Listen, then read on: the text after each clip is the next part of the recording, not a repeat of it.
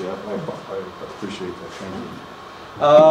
One acculturation strategy is that people need to participate in the larger society of their host culture. Usually that's the way it is. People move to the United States from someplace else, and they have to be part of our culture. They have to at least do something with our culture, with the culture in the United States.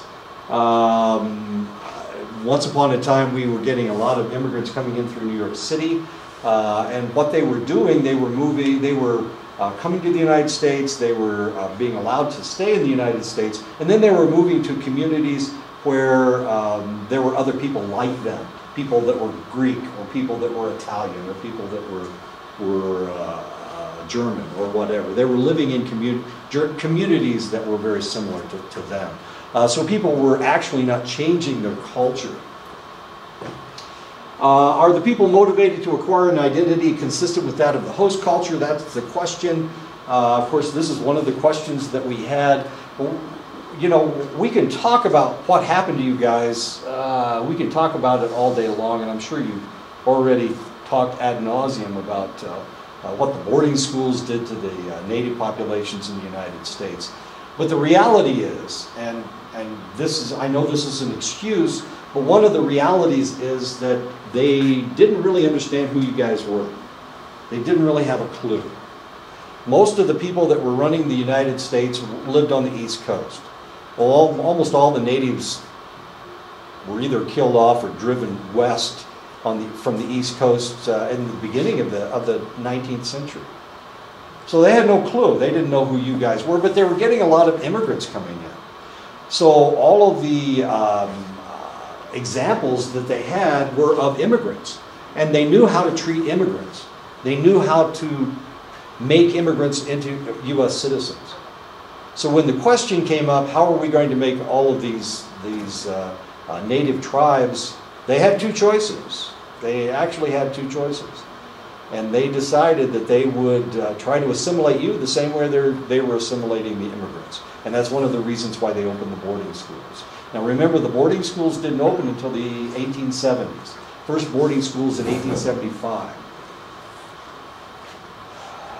The Indian Wars didn't end until 1890. So they were trying to educate. They had two choices. Remember, they had two choices. One of them was to try to kill everybody off, to try to kill all the natives off. They could have done that. But there were enough people back east going, oh, no, look at the wonderful, these are the wonderful red men. They referred to you guys as red men. I don't know where the word came from, or the concept came from. But of course, when they were talking about black people, they were talking about African Americans. When they were talking about brown people, they were talking about people with darker complexions, swarthy complexions. So what were they going to call Native Americans? Well, since we're using colors here, they decided to refer to you guys as red people for one reason or another. Of course, this is an old term, came out of the 17th century. So they had a choice. They had a choice to either try to exterminate all the native people in the United States or try to assimilate them. And they chose assimilation. And that was the more liberal thing to do at that time. As it turned out, it didn't turn out well for anybody. Of course, it would have turned out worse if they tried to kill everybody else. Remember, the people in the United States, the U.S. government comes out of an English ancestry. And if we look at what the English did in other parts of the world, they tried to kill off the entire population of the indigenous peoples. That's what they did in Australia. They were poisoning people. They were shooting them on sight. They were poisoning water. They were trying to do, they were attempting genocide out there. And so English-minded people with these ideas, you know, this was the best that they could do. My ancestors were members of a club called the Red Men Club. And the Red Men Club actually were one of the groups that pushed to assimilate the natives. And the reason they did that was because they didn't want to see all the Indians die off. They didn't want to see them killed. And they got close. At the turn of the 20th century, there were only about 100,000 American Indians left in the United States. About 100,000. I know. So there were groups that supported protecting what natives were left. And one of that groups were called the Red Men, as insulting as that is. So if you wander around the United States, you had all of these mascots that had to do with Native Americans. The Red Men, the Warriors, the Indians. I used to go to a school called Midwestern State in Wichita Falls, Texas. And they were the Midwestern State Indians. And now they've changed their name to the Mustangs, of course. But at one point, they were the Indians. And it wasn't, they didn't adopt these mascots to insult American Indians. Sometimes, of course, turned into a caricature like the Cleveland Indians. But it was to protect. I mean, the idea was to honor and protect. That was the idea. Of course, everything changes in time. So we can look at these things in a lot of different ways. But of course, that was one of the ways that that people were able to survive. And of course, the Native people that lived in this part of the world, there's a reason why you guys were able to maintain your culture and why you were able to maintain your traditions. And the reason was because you were so isolated from anything that anybody wanted that they left you alone. That was a good thing, I think. But you were able to maintain your culture because nobody harassed you. They weren't trying to take your land. Why would anybody want Chinle? It's dirt, okay? There's no grass. There's nothing green there. What is it to want in Chinle? You know, why would anybody want a desert? So they left you alone, which is a good thing. And you live in a part of the country that where you were able to maintain yourselves, but at the same time, you didn't have to worry about crazy white people coming and wanting to plant wheat or something stupid. There are nice areas, of course. This is one of the nice areas. Evidently, wheat fields, and that was, yeah, wheat fields right over there. They were able to grow wheat out there, so can't argue with that. Luckily, there weren't that many white people that had a clue as to the nice areas of the reservation. You think I'm kidding? Oh man! And that's what happened up north, of course. You know, in Montana, it's so damn cold up there that most of they left the Indians alone because you know they were living someplace that nobody wanted. No white people wanted anyway. Okay, so what are we doing? Are the people motivated to acquire identity consistent with that of the host culture? Are these people striving to maintain their own heritage, culture, and identity as members of that culture? I'm not trying to exonerate what happened, okay? I'm just trying to give you a little bit of a historical perspective, okay? Because the Bureau of Indian Affairs was under the Department of War. So these were people that were geared at killing people, or fighting people, or destroying people, or at least defending the United States. So the Bureau of Indian Affairs was under the Department of War. So it took a movement of individuals, of ladies marching in the street for them to change their policies. Because as far as soldiers are concerned, the easiest way to handle a situation is to eliminate that situation, right? All good soldiers know that if you've got an enemy, the best way to not have to fight that enemy is to eliminate that enemy. Yeah, okay. Or neutralize them in one way or another. And that's what they did. They neutralized, here I'm talking history. I've been talking to Marius too much. It's his fault. And they did. They neutralized the native tribes by killing off all the buffalo, because that was the food source for all the Plains Indians. Not the people here specifically. You guys had other food sources, but the Sioux and the Cheyenne that they were actually in open warfare with. So they neutralized them by killing off their food source. Do people have positive attitudes toward their heritage culture, and are they actively seeking ways to preserve the traditions of their heritage. Can you guys see this okay? Do I need to raise it up a little bit? Would that be better if I raised this thing up? You okay? You okay, Chris? Okay, you're okay. You're the one behind the camera, so. Okay. Another strategy of acculturation involves attempts to fully participate in the host culture while at the same time striving to maintain the traditions of one's heritage culture. This is known as integration strategy. You integrate yourself into the host culture. Now, as a military person, one of the things that you do is that you either maintain your culture the way it is, but as you're moving from one posting to the next, you have to decide whether you're going to try to act like the people in that area. You have to try to decide whether you're going to maintain your culture or try to integrate yourself into the host culture. So while I was living in Mississippi, I was under pressure to change my culture. When I was living in Texas, I was under pressure to change my culture.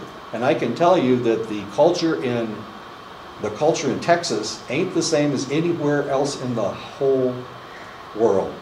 I almost used the F word. It's not. It really isn't. But there was pressure for me to become a cowboy. I'm from Indiana. We don't do horses and we don't do boots, okay? We wear clodhoppers, damn it. Okay, but if you live in Texas, they want you to wear cowboy boots. You don't have to wear the hat, but they want you to wear cowboy boots for no reason whatsoever. They don't ride horses. When I was in Montana, I found out why those cowboy boots are so damn uncomfortable. Why they have such high heels, so that you can lock your boot into the stirrup. Not really lock it, but you can clamp into the stirrup, so you can hold on to the stirrup with your heel. So that's why cowboy boots are so god-awful uncomfortable. I can't wear it. My foot's too wide, so I can't wear cowboy boots. They're too long. Anyway, they've got pointy toes. But I didn't want to integrate anyway. I'm from the north. I didn't want to start treating African Americans poorly when I lived in Mississippi. So I treated them the same as I'd always treated them, like brothers.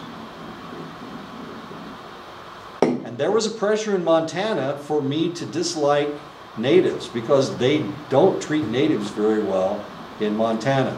But of course, I was teaching at a tribal college, and it would be silly for me to teach at a tribal college and not like the people that I'm teaching. That doesn't make any sense whatsoever. But there are some people that try to integrate. There are some people, when they went to Japan, they bought kimonos, and the women dress like geisha, as stupid as that sounds. There are men that tried to become part of the Japanese culture. They studied jiu-jitsu.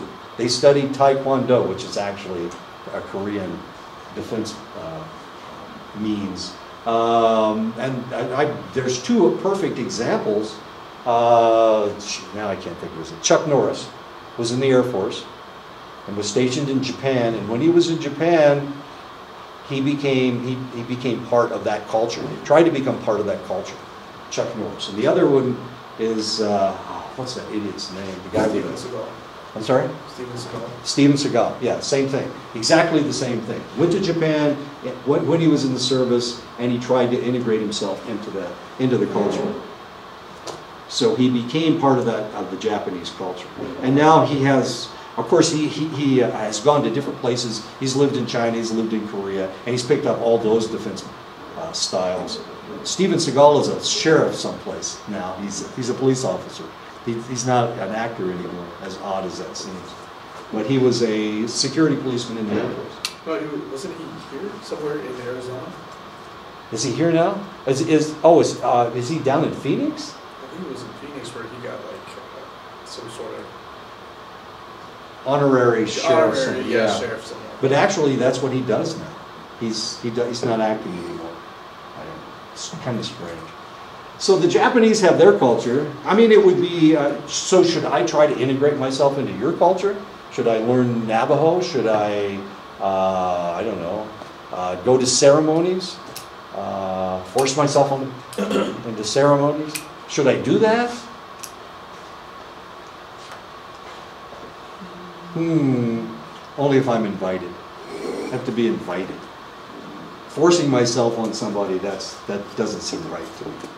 People using this strategy have positive views toward both their heritage and their host culture. They are seeking the best of both worlds, and this is known as integration strategy. The strategy that involves little or no effort to participate in the host culture or to maintain the traditions of the heritage culture is known as a marginalization strategy. And this is, unfortunately, this is what happened with a lot of natives that went to boarding schools. They lost their native culture, but they didn't want to really participate in the white culture at the same time. It was too oppressive, and it really was. The clothes that the white people used to wear, that everybody used to wear, fairly oppressive. And these are all natives, of course, wearing white garb. As you can see, who in the world wants to put a, put a tie on and put that horrible collar on? But here we've got other individuals that have done that, despite the fact they're native. Look how high that collar is, way up here. Strangling. And this is known as marginalization strategy. People using this strategy have negative views toward both their heritage and their host cultures. This strategy may be something pursued more by people who have grown up in multiple cultures across their childhood. And of course, that was what was forced on people in the boarding schools. Now, luckily, most of the people from here went to boarding schools in this area, so they stayed in the area. They didn't transport you guys to South Dakota. They didn't send you out to California, to Riverside, California. They didn't send you up to Oregon. They didn't send you to Albuquerque. Well, some people, they went to Santa Fe. But you were fairly close to your own culture. And you were really lucky as far as that's concerned, because you were able to maintain your own culture. You didn't have to marginalize yourself. But some people were sent back east. They were sent to Carlisle, for example. Jim Thorpe was from Oklahoma. I'm trying to think what he was. I think he was half Sac and Fox. He was half something else. But he was in Oklahoma, and they sent him all the way out to Pennsylvania to go to school. So you can imagine the culture shock that he went through living as a native in the middle of Oklahoma. And actually, he was from Stroud. He was from Prague. I'm sorry, he's from Prague. And Stroud's right up the road. But he was from that area. And that's where I used to live in Oklahoma. I used to work in Chandler, which is right next to Prague. But he was from right there. It was really kind of interesting. And the Sac and Fox tribal lands are right there between Stroud and Prague. Anyway, that's where Jim Thorpe was from, and they shipped him out to Pennsylvania. And he lived there for an extended length of time. And he married a lady from there. I know, I can back this thing up. He married a lady at Carlisle, and he thought she was native, and it turned out she was just educated. Her family had moved to a reservation to teach, and she was actually white, but he didn't realize she was white. So he married a lady that he thought was native, and she wasn't native, as odd as that may seem. Okay, marginalization. This is some individuals who have grown up in multiple cultures are sometimes termed as third culture kids, and thus will identify themselves as global citizens. And of course, this is what we see in military kids, because they move around so much. They don't belong in Nebraska. They don't belong in Texas. They don't belong in Colorado. They don't belong in New Mexico. They don't know where they belong. And because of that, of course, because they have to change their culture wherever they go, they feel like they are global citizens rather than somebody who adheres to a select idea. And the reality is, if you live only on the reservation, this is the culture that you adopt, and you don't really understand any other culture. You go to Phoenix and everybody seems weird. You go to Albuquerque, everybody seems weird. You go to Gallup and everybody is weird. It's the weirdest place I've ever been, Gallup. Actually, the weirdest place I've ever been was Havre, Montana. It's the weirdest thing in the world. They love Canadians. They're like 15 miles from the Canadian border. They love Canadians, but they hate natives. Now here's the bizarre part. There's a reservation on to the west of them, and there's a reservation to the east of them. And they don't like natives. They treat them really badly. But they love Canadians who are only 15 miles north of them, as stupid as that sounds. So they invite the Canadians to come in, but they give the natives a hard time. It's really kind of stupid. Since they're right in between two reservations, you would think they'd have a more positive idea of the native population. But I used to wear a Fort Belknap t-shirt every time I went to Havre, just to harass people. Maybe it's my problem. Maybe I'm an asshole, and that's why I get into so much trouble. But they used to give me a hard time. Of course, I'm a white guy. Why the hell are they giving me a hard time? Because I'm an asshole. But that's what Jeff called me. Isn't that what you said I was? Some researchers do not accept marginalization as a legitimate enculturation strategy, but as a form of neuroticism. In other words, you lose this culture, you lose your home culture, so you have no culture to adhere to. And of course, they see that as a form of neuroticism, but the reality is they see themselves as global citizens. And potentially almost all military people are that way. And they have a difficult time accepting whatever culture they're in because they have adopted their own way of seeing the world. So they see themselves as global. You know, if you've been overseas, you've been to Germany, you've been to Japan, if you've been to England, you know, you have integrated into a really alien culture. So you're more likely to see things differently. And as we're going to find out at the end of this chapter, if you have lived in more than one place, you're smarter than people who have only lived in one place. Wait until we get there. It's exciting. I know. I'm so excited. That's what makes us so brilliant, Jeff. We've lived in more than one place. The assimilation strategy involves an attempt to fit in and fully participate in the host culture while making little or no effort to maintain the traditions of one's heritage culture. And of course, this is what they were looking for. This is what they were seeking, assimilation. They wanted the native peoples to assimilate. They wanted you guys to be proto-white people. They wanted you to act just like white people. And that's what they were trying to teach you at the boarding schools. They wanted you to assimilate. That's what they did to all the immigrants when they came in. They wanted them all to assimilate. And so they sent them to school, and the education that they got was towards citizenship. They were trying to force them to become good citizens of the United States. They didn't care about the parents. Parents were already gone. The parents were already Greek, or the parents were Italian, or whatever. And they would always identify as Greek or Italian. But they could force their children that went to their public schools, they could force them to assimilate. And that's what they did. They forced them to assimilate. And we're going to talk about this later. We're going to talk about how some individuals, when they assimilated, that the first generation, the second generation immigrants, were more rebellious toward their parents than the third generation immigrants.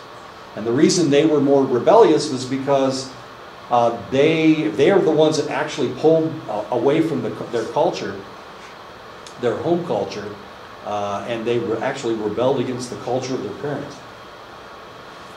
Third generation are the ones that go back to their grandparents to find out what they're supposed to be like, because they feel like they're lost.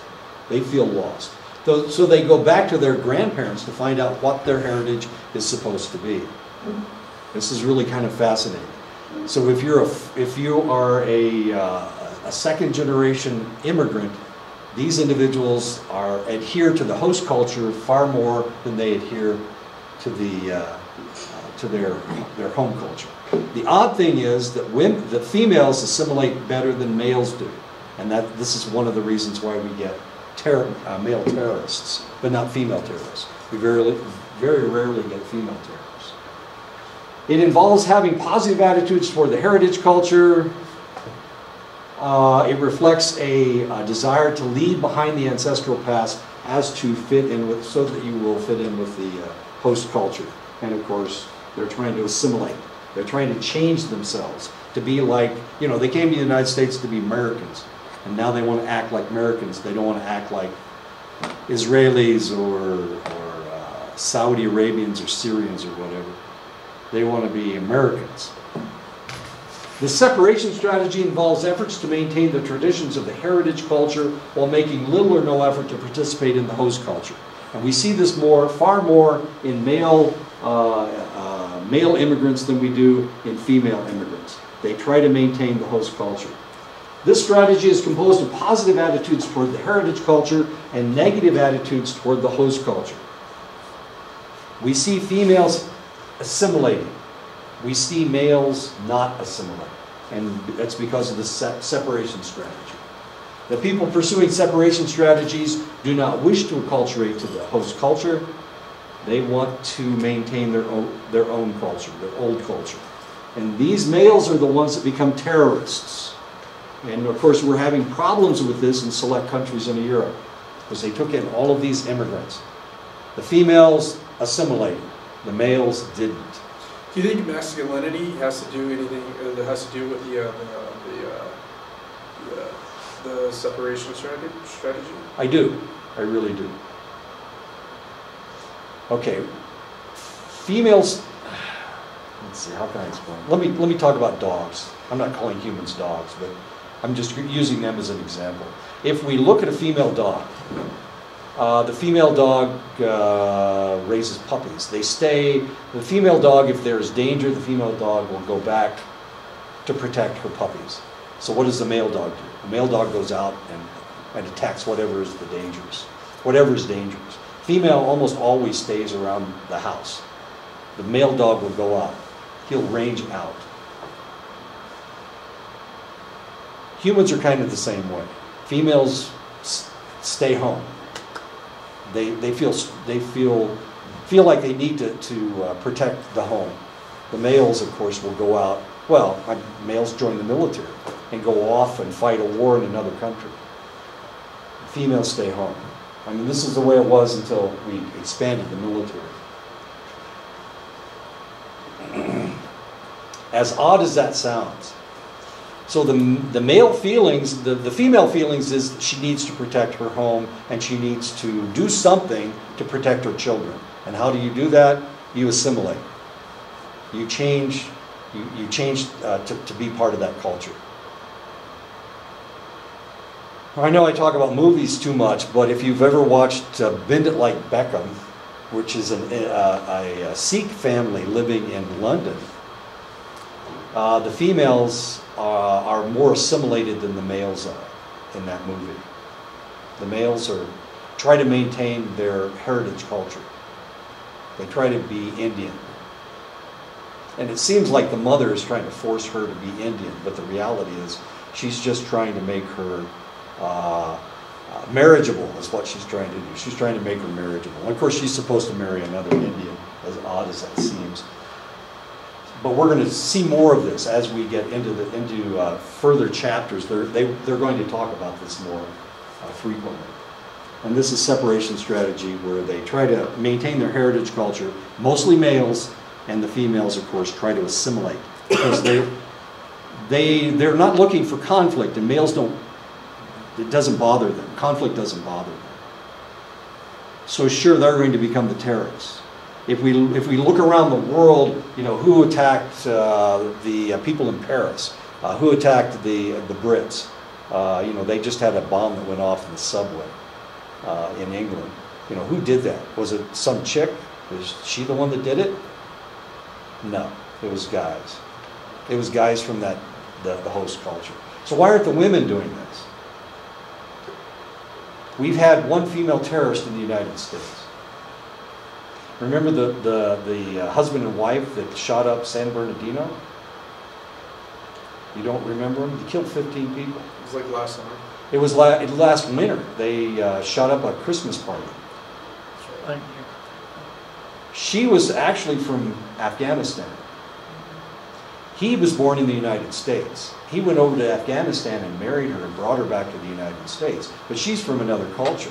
And of course, she was made a terrorist over in Afghanistan. So she's actually not from the United States.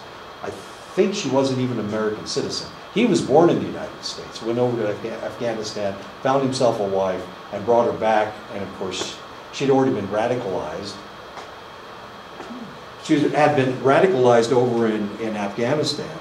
But she's the only female terrorist we have. All the other terrorists have been males. Of course, almost all the people that shoot people are males. Females don't do that very often. But here we have this one female terrorist. But she was from another country, and she had never even tried to assimilate to the United States. He was born here. And of course, she was able to radicalize him with sex. Did I say that? I said that on tape. I don't know how she radicalized him. I'm sure she did it in one way or another. The most common strategy people pursue is integration strategy. I know, it's funny, isn't it? The least common strategy is marginalization strategy. It's not very common. It was relatively common when we had boarding schools, when we had native boarding schools. Now, one of the odd things about talking about boarding schools is if you go back east and talk about boarding schools, they think, oh, you must be rich if you went to a boarding school, because only the elite go to boarding schools back east. But of course, you guys were forced to go to boarding schools, and they think of it as a privilege to go to a boarding school. So there's a little bit of a disconnect going on. If you guys talk about boarding schools and how horrible they were, they're thinking, well, only the wealthy get to go to boarding schools. So, their concept of a boarding school is completely different. A person will not strive to fit into the host culture if that culture shows a good deal of prejudice toward the individual's own cultural group. And of course, once we started insulting Muslims, that radicalized a lot of males, a lot of Muslim males. And the more you reject them, the more likely that they are going to reject the host culture. And that's one of the things that we were talking about when select individuals were screaming, we need to get rid of all the Muslims. This is one of the reasons why Trump's immigration policy can potentially create more terrorists in the United States than if he allowed people to come in. Because by demonizing Muslims, what he's doing is he's forcing all of these individuals who are Muslim to reject the host culture. That's what he's doing. It's psychology. Does Trump care about psychology? I'm guessing not. That's not something he thinks about. It's whether he's radicalizing people. Anyway, this is what psychology tells us. So if we were to advise, I know you guys have Trump's telephone number and you'll probably call him up tonight. If you have a chance to talk to him about this, you might tell him this. And this is one of the reasons why they've overthrown, why the Supreme the federal appeals courts have overthrown his immigration bans because of this. As exciting as that is. Blending in, there you go. People who have physical features that distinguish them from the majority of those in their host culture will likely experience more prejudice than people who have physical features that allow them to blend in with their host culture. For the longest time, people in the United States didn't like people with black hair. Now, what was wrong with black-haired people? Why didn't they like black-haired people?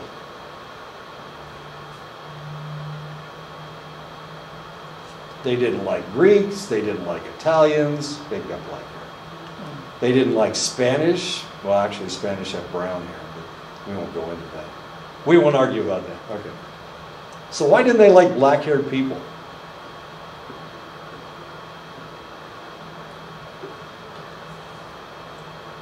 I had a student that was Bulgarian, he had black hair. What's wrong with black-haired people?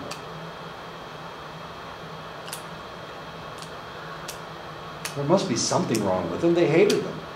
So if you had brown hair, you had blonde hair, you're okay. If you had red hair, you're okay. But if you had black hair, there's something wrong with you. What's wrong with black-haired people? They're Catholic.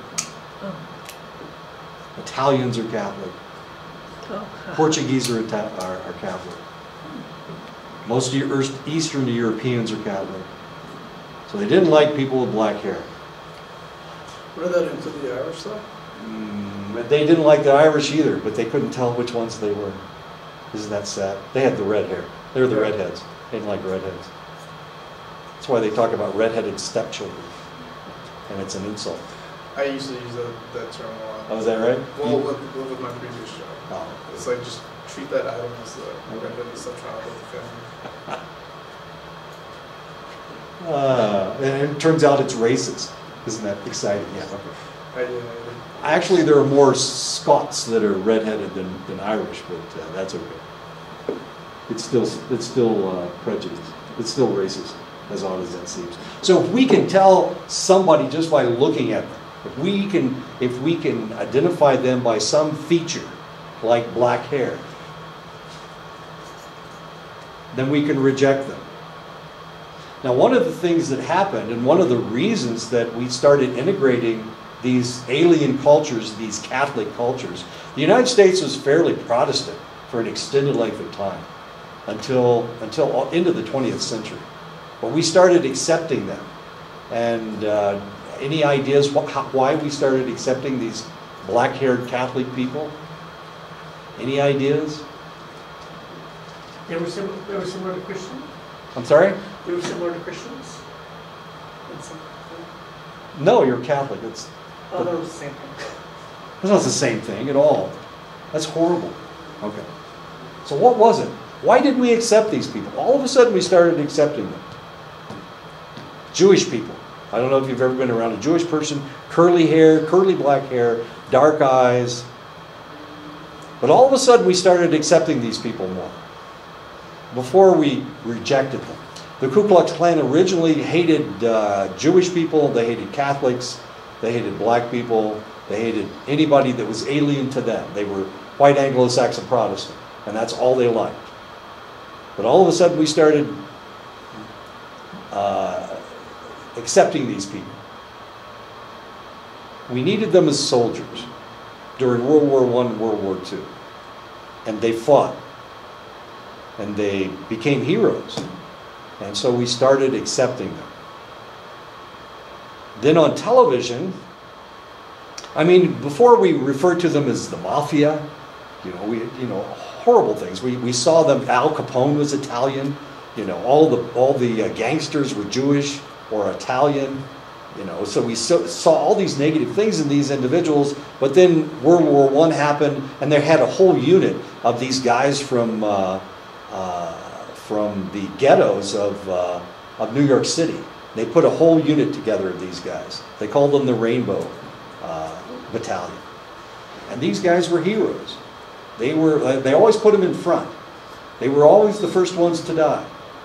Of course, what they wanted was for them to fail so that they could show that white Anglo-Saxon Protestants were the best soldiers. But the reality was these guys were really damn good fighters. And they took on the Germans, even though some of them were German. Some of them couldn't speak English, but they could speak German. And they fought like devils. And so they accepted them. World War II, same thing happened. So during World War II, when we started making films, trying to get the country behind the war effort, of course, we always showed African Americans, we showed Italians, we showed Greek, we showed all of these different ethnicities coming together for a common good. And that was part of the propaganda of World War II. So we started accepting these people. And of course, when you're out in a military unit, all of the people in your unit are your buddies. These are your friends because they've got to protect you, and you've got to protect them. And of course, some people had not African Americans because the military was still segregated at the beginning of World War II. They didn't integrate until the end of World War II. But at the beginning of World War II, they put all these Italians and Greeks. And if you watch a war movie from the 1940s that was made during the war, you see the unit as with all of these different ethnicities in it.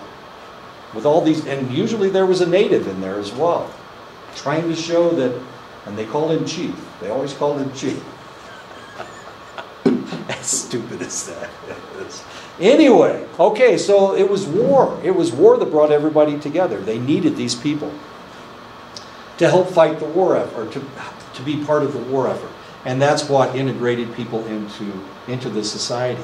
So after World War II in the 1950s, the war ended in 1945. In the early 1950s, television started.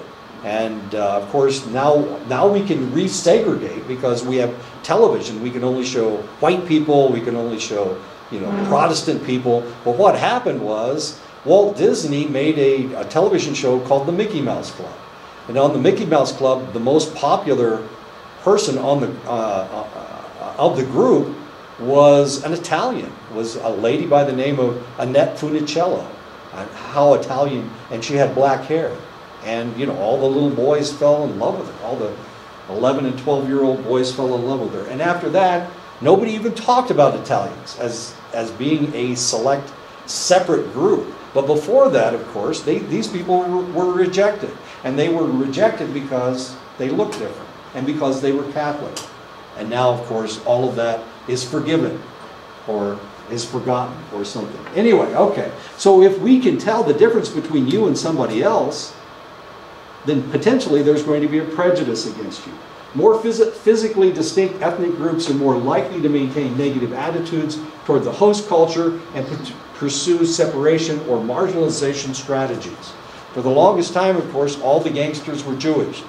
Then a lot of the gangsters were Italian. And of course, we focused on that. We focused on all of these things. And now, if you watch Cops, all the bad guys are what? If you watch Cops, all the bad guys are two groups, two different groups. They're either Hispanic or they're black. And almost all the cops are white. On Cops, as strange as that may seem. I know, it's resegregating the United States, that one television show. Anyway, so we see all the bad guys as people that are different from us. As Hispanic or as African American. And that's the way it is. Physically distinct ethnic groups are more likely to actively support collective efforts to benefit their group's social position. People who are of lower socioeconomic status or who are members of indigenous cultural groups are more likely to pursue separation or marginalization strategies because the host culture does not typically offer them much that they desire. Now, we can talk about the United States, but things have changed in the United States. Things are constantly evolving. But we can go over to another country like Iran or Syria or Iraq. And there are groups in those countries that are rejected people. They are ethnic groups. There's a group in Iran that are a different religious group. They're called Zoroastrians. And they are the intelligentsia of Iran. They're not Muslim. It's an older religion than Muslim religion. It's an older religion than Christian religion. They're Zoroastrians or Zarathustrans. I knew a guy that was one of these people. He was a Zoroastrian. His mother was Iranian. His father was in the military, and at that time we had troops in Iran. This was before they kicked us out in 1970, whatever. What was it, 73? Anyway, we had troops over there, and he married an Iranian, which isn't something that very often happens. You can't. If you're Muslims, only want to marry other Muslims. If you marry outside the religion, then it's not like a Presbyterian marrying a Methodist. It's not the same thing. It's taboo. It's unheard of. Okay. I have a brother and a sister that have married into the Catholic religion. And we don't have any religion in my family. But they had to go through different things in order to be able to marry this person. As strange as that may seem. Because people aren't supposed to marry outside their religion. Catholics are supposed to marry Catholics, other Catholics. That's just the way it works. And here I have a brother and a sister, and they married into families that were Catholic. But they had to become Catholic in order to marry into the church. Anyway, okay. But so if we go to other places, we see that this is more distinct. We see the Druze in Israel. The Druze are not Christian, they're not Muslim, it's something in between. It's kind of a mix of the two, the Druze. And these people are rejected people. They have a hard time finding jobs. If you live in Iraq and you're a Kurd, they don't like you in Iraq. They see you as something bad. So we can see these rejected people all over the world. And a lot of times it's worse than it is in the United States. If you're African American and you live in the South, it's very difficult for you to find employment. When I was living in Mississippi, and this was in 1990, I got there in 94 and I left in 1997. There were no jobs for African Americans. They didn't hire them. If they had a job as a clerk at a grocery store, they would not hire an African American. And they had a reason for it. The reason was, well, if I hire a black clerk, then people will stop coming to my store. That was their excuse. So they didn't hire people. So the black people in the South didn't have jobs back then. It was really hard to find work. But of course, in other countries, it's worse. The Kurds, everybody hates the Kurds. And it's one of the reasons why we're having problems in Iraq and Syria. The only people that we can get to fight are the Kurds. We can't get the Syrians to fight. We can't get the Iraqis to fight. The only people we can get to fight are the Kurds. But we have to separate the Kurds from everybody else. Because everybody dislikes them. Because they're not acceptable people. Their women don't cover. Their women actually fight. But they don't cover. You know, in part of Iraq and Afghanistan, or Afghanistan, Iran, and Syria, the women wear burqas. They have to keep their heads covered all the time. But the Kurds don't do that. Oh, there wasn't enough water in there. You're so lucky. No, you didn't spill it. Okay. You're okay. Okay. All right. So we can talk about different places where people are rejected people. The extent to which majority members of the host culture value cultural diversity and tolerance of cultural differences also predicts the amount of prejudice that immigrants experience. When host cultures promote tolerance for diversity and multiculturalism, migrants are more likely to adopt more positive attitudes toward the host culture, which increases the likelihood that they will pursue integration or assimilation strategies. Now, the only reason I'm telling you about the Kurds is because this is a huge problem that we have. One of our allies are the Turks. So Turkey is one of our allies. But they have Kurds also, and they don't like them either. And the Kurds are trying to carve out their own country out of Syria, Iraq, Iran, and Turkey. And the Turks don't like it at all. So here we are, we're trying to find anybody that will fight. And the only people we can get to fight are the Peshmerga. The Peshmerga are the military arm of the Kurdish people. We've got this entire population of individuals that are used to combat. And the reason they're used to combat is because they're in constant war with the Syrians, the Iraqis, the Iranians, and the Turks. So right now we're having a lot of trouble getting our allies to accept the only people we can get to fight. And that's the Kurds. So if you were listening to the radio over the summer and finding out that Mosul was being liberated, and there's a city up in northern Syria that was being liberated. It was being liberated by the Peshmerga, by the Kurds, and the Turks were pissed. They wouldn't let us fly bombing missions out of Turkey. We have air bases in Turkey because they're our allies. They're part of NATO, but they wouldn't let us fly combat missions out of Turkey. One of the reasons that we didn't create a no-fly zone in Syria to keep the Syrian Air Force from bombing all these people was because the Turks wouldn't let us. We didn't have any place to fly out of. We would have to come over from Italy. We'd have to fly all the way over from Italy or from Iraq. So they'd have to fly all the way from Iraq to Syria in order to maintain a no-fly zone. We couldn't do it. It's too far. It would have cost too much money. Because I know money's not important. But this is one of the things that we're dealing with when we're talking about ISIS. We're talking about Syria. We're talking about Iran right now.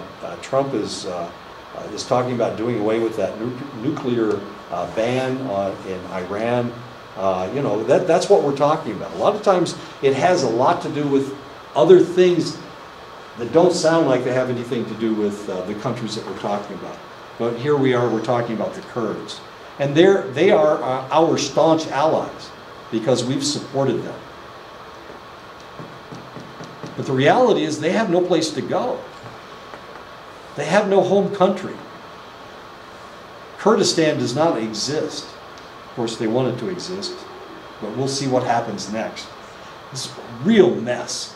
We've created this horrible, horrible mess because we're supporting one person over another. The acculturation strategy that one adopts might vary across situations. Turkish immigrants in the Netherlands often show an integration strategy in public situations where they act in the mainstream of Dutch ways, yet some will simultaneously show a separation strategy in private, rejecting the mainstream Dutch ways when they are in an entirely Turkish immigrant setting. And of course, this was done by a couple Dutchmen. If we look at this picture, this is kind of an interesting picture. All these women are wearing orange, and this lady is draped in the Dutch flag. But two of these individuals are Turks. Do you know which ones are Turks? Can you tell the Turks from the Dutch?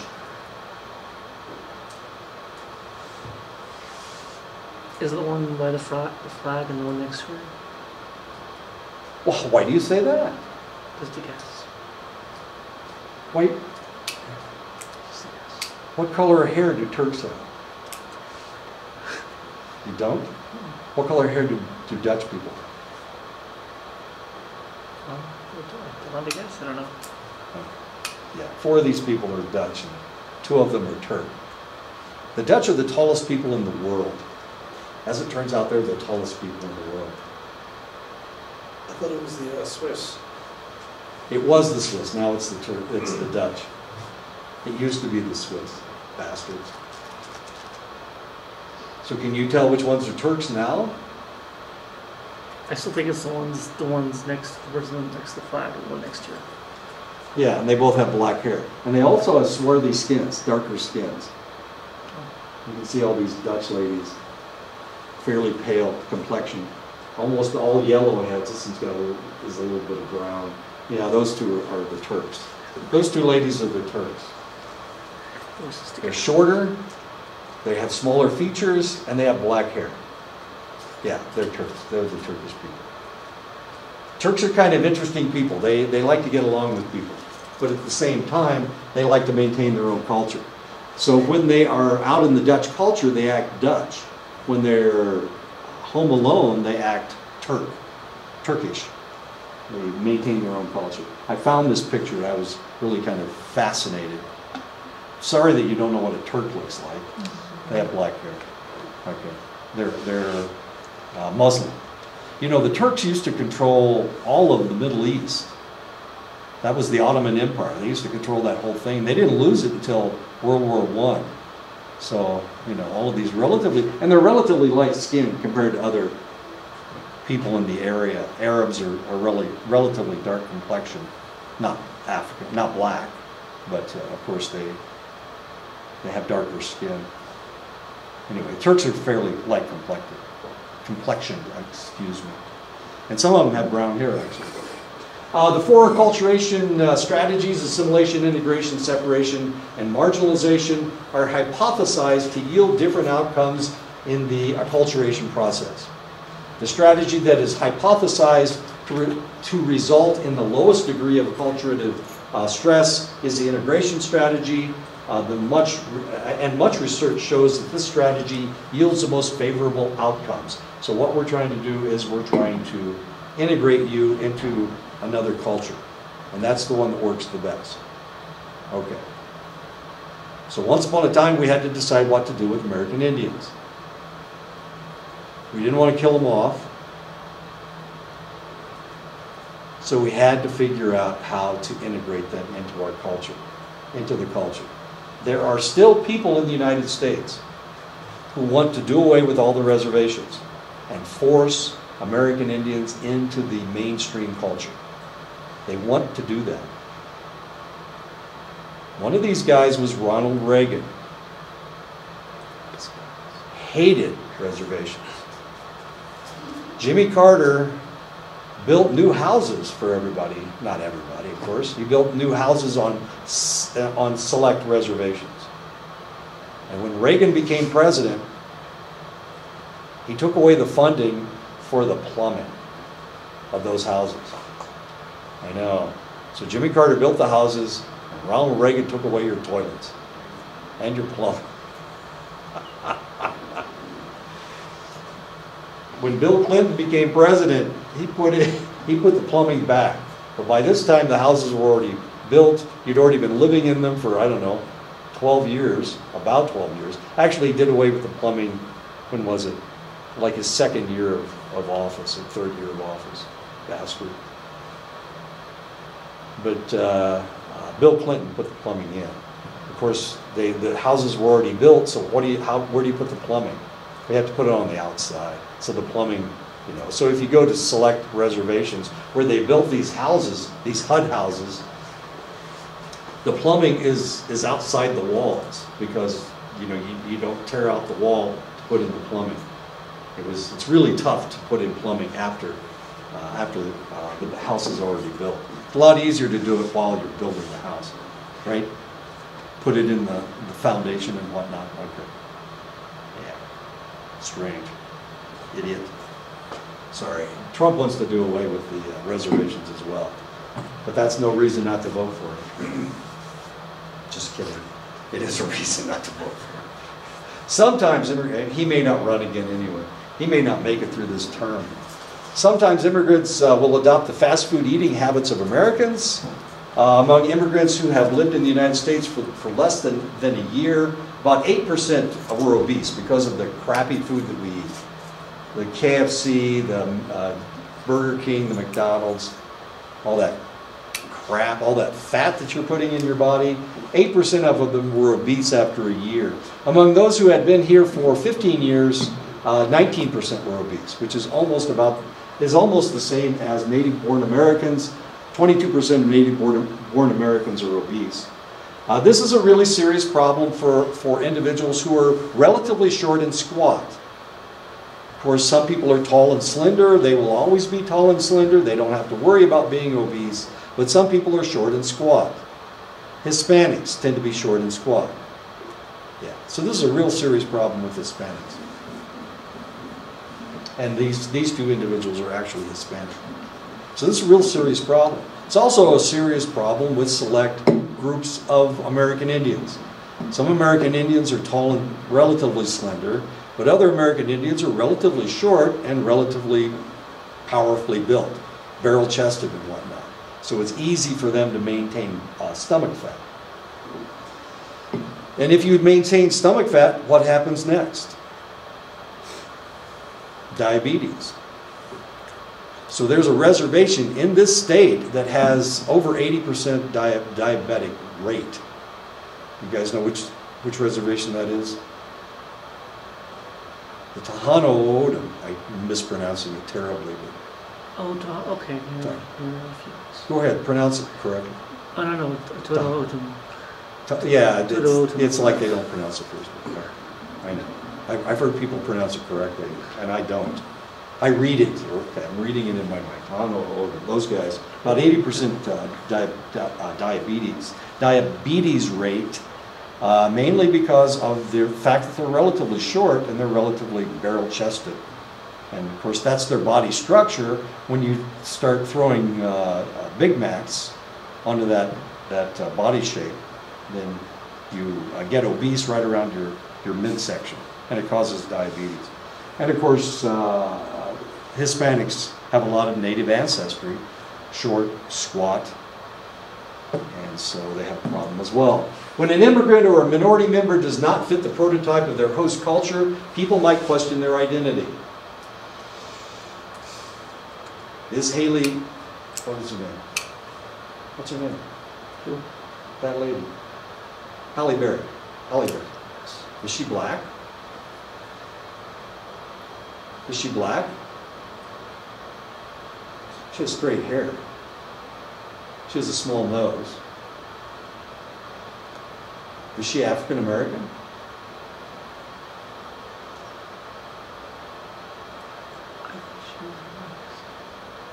She is mixed.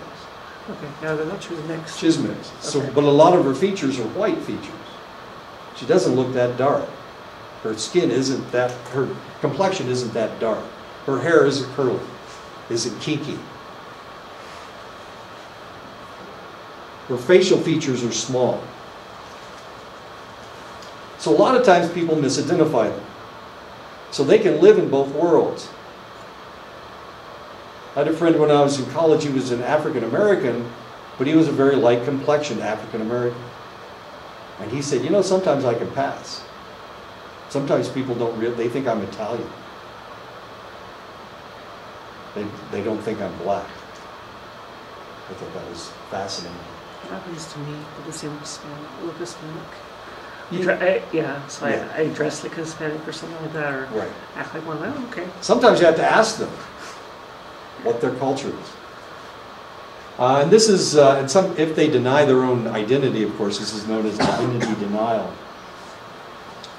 Or the fact that people don't recognize who they are. This is James Franco. Do you have any idea what ethnicity James Franco is?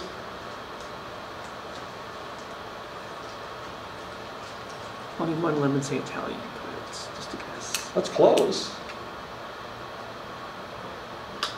His father's Portuguese and his mother's Jewish. Oh, I know. Can you tell that by looking at him? That's not James Franco. It's not James Franco? That's James Franco, isn't it? Or is that, Or, actually, never mind. I don't know. isn't it? I have no idea. She's married to a white guy, but he's really tall, I think. He's fairly tall. Halle Berry's husband is white. And, he's Italian, I think. But I think that's James Franco. But anyway, James Franco is Portuguese and Jewish. So does he tell everybody he's Jewish? Do people recognize him as being Jewish and Portuguese? Probably not. Identity denial. In 1992, Steele identified a phenomenon that had puzzled psychometricians for decades. What was causing highly qualified African American students to do worse in their studies? Steele's hypothesis was referred to as stereotype threat, the fear that one might do something that will inadvertently confirm a negative stereotype about one's group. Like the Asian F, right? Exactly. Exactly. So people are afraid that they will embarrass their entire race. In the old days, and this wasn't that long ago, people used to say, you're a credit to your race. You're a credit to your race. Well, they thought of that as a compliment, but of course that put a lot of pressure on that select individual. I was watching a movie the other day, and they were talking about O.J. Simpson. It was like back in the 1970s. And they were saying, well, what a wonderful guy he is. Oh, it was Me, Myself, and I, that new television show. And they were talking about O.J. Simpson. What a wonderful athlete he is. But you know, he's just a really good human being. That's what the other person said. Of course, that was before all the potentially murdering his ex-wife and her boyfriend, robbing people. I don't know. O.J. Simpson just got out of jail. Anyway, stereotype threat. And people used to say that. He was a good African American. He was a credit to his race. And of course, some people are still saying things like that. Well, he's a good stereotype of this select group of individuals. Can all Asians do math well? Well, the only reason they do math well is because they work really, really hard at it. They're not naturally mathematicians. My friend from Bangladesh is a really good mathematician. Is he a natural? No, he just works his ass off. After achieving acculturation, an immigrant becomes bicultural.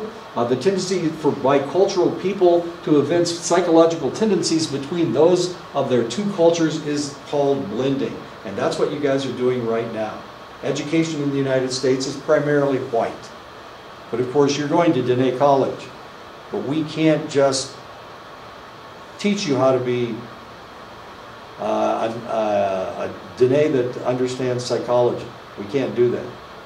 Because psychology, the psychology we have to teach you is primarily white psychology. A lot of it's Jewish psychology. Freud was Jewish. Erickson was Jewish. A lot of our theories are Jewish theories. Does that mean that they don't fit Protestants and Catholics? No, they fit. They fit. But they were developed looking at a Jewish population, which is a minority population in Europe. And it's a denigrated population in Europe, if you think about it. The individual tends to switch between different cultural selves in a process known as frame switching or alternation. They alternate between one culture and the other. So potentially you guys are doing the same thing. You have to do that. When you're around me, you have to. You don't speak Navajo around me. You could. I wouldn't understand what you were saying. You could make fun of me if you like. Most people do, so it's okay. So potentially that's what's going on. You have to blend. You're part of two different cultures.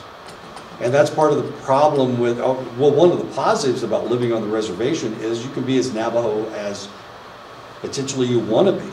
But of course, if you go to Gallup, it ain't going to work. It's just not going to work. You're going to have to blend. You're going to have to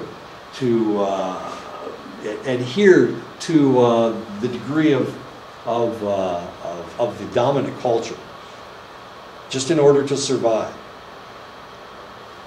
Just the way it works. Education's the same way.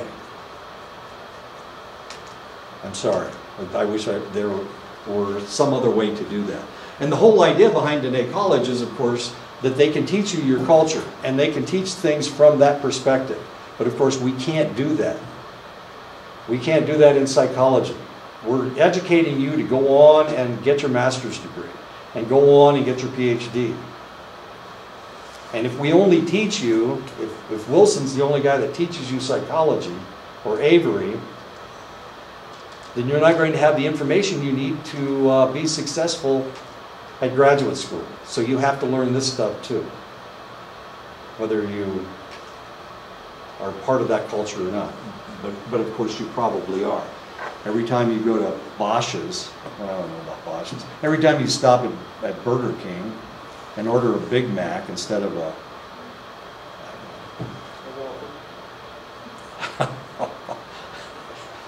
instead of going to that one restaurant that sells mutton sandwiches on fry bread, which isn't really that native, I guess, you could have that. Or you eat chili instead of pozole or whatever. Ugh. I can't stand mutton. I know, I'm so white. It's not my fault. I try to be something else, but I can't. I was talking to somebody about that yesterday. Of course, she's got the same reaction. The reason I don't eat mutton is because I've been around burning human flesh. And the flavor is almost exactly the same. I didn't eat them, okay?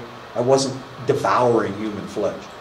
But you get the smell in your, and you can't get rid of it. I mean, it sticks on your clothes. It's nasty. Anyway. Try it sometime, Jeff. Go out and kill somebody, and then burn their body, and then stand over the body. And the odors that you get smells like you're cooking mutton. You think I'm kidding? Inner city, and I can't imagine the Greeks ate this crap. I mean, I'm sorry. They ate mutton. How could they do that? I mean, the whole culture is based on mutton. You go to a Greek restaurant and everything's mutton. It was like lamb and No, it's all lamb. Oh, how horrible. And I just can't even stand the smell. But then again, maybe it was the JP4. Maybe it was the jet fuel that I was smelling at the same time. Maybe that was it. Maybe JP4 smells just like mutton. That must be it. It ain't the human flesh, it was the JP4. Inner city children, especially minorities, quickly learn to discriminate between the norms and unwritten rules that govern their schools and mainstream society and those that govern the streets. I think I told you guys that my daughter is teaching in Clinton, Iowa. There are a lot of individuals that are moving from Chicago because of the gang violence and all the killings in Chicago. They're moving from Chicago to Clinton, which is only about 2 hours away. But they're moving to Clinton, and she's starting to have trouble with violence that's very similar to what it is in Chicago, in Clinton. Most of these kids in Chicago go to fairly segregated schools. They're community schools. So if it's a black neighborhood, almost everybody at that school is black. That's the way it works. If it's a Catholic neighborhood, almost everybody going to that school is Catholic. Lots of black kids in the black schools, lots of Catholics in the Catholic schools, lots of, I don't know if they have any Protestants anymore up in Chicago. But of course my in-laws are, my sister's kids are all Catholic. Why are we talking about this? Because these individuals, when they're in school, they're governed by one set of rules, and when they're out on the streets, they're governed by another set of rules. Code switching is an essential skill for inner city children to learn if they are to survive and succeed in these two divergent cultural contexts. And you have to survive on the streets. One of the new things in Chicago, of course we can talk about African Americans and white people if we want, but Chicago has a large Hispanic population as well. And a lot of my students at Ashford were Hispanic students from Chicago. And they told me about some of the gang violence that was taking place in Chicago. The African American kids, they didn't want to talk about it, but the Hispanic kids did, because they had only been there for one generation. They had only moved there for 1 year, but the black kids had been there for 3 and 4 generations. So as far as they were concerned, this is the way it is. And the Hispanic kids, it was something relatively new for them. And so they wanted to talk about it. So I got an earful of what was going on in Chicago. One more slide and then I'll quit. Anderson in 1999 argues that such children must learn to switch between the code of the decent and the code of the street as they deal with people in their school culture and their street culture. The code of the street permeates many aspects of life, in particular the development of a reputation that one is tough, it is not to be messed with. And that's actually all they want. They don't want people to hurt them. They don't want people to mess with them. They don't want to potentially die from gang violence. I had 2 students. I had 2 students. And they were of rival gangs. They lived in 2 different neighborhoods, and these 2 neighborhoods fought all the time. And they were my students, and they were really good friends at Ashford because they were very similar to one another. But they couldn't go home. They couldn't interact when they went home because one was from one gang and one was from the other gang. And one wore beige and the other wore brown. Well, beige is a brown color. I know, as stupid as that.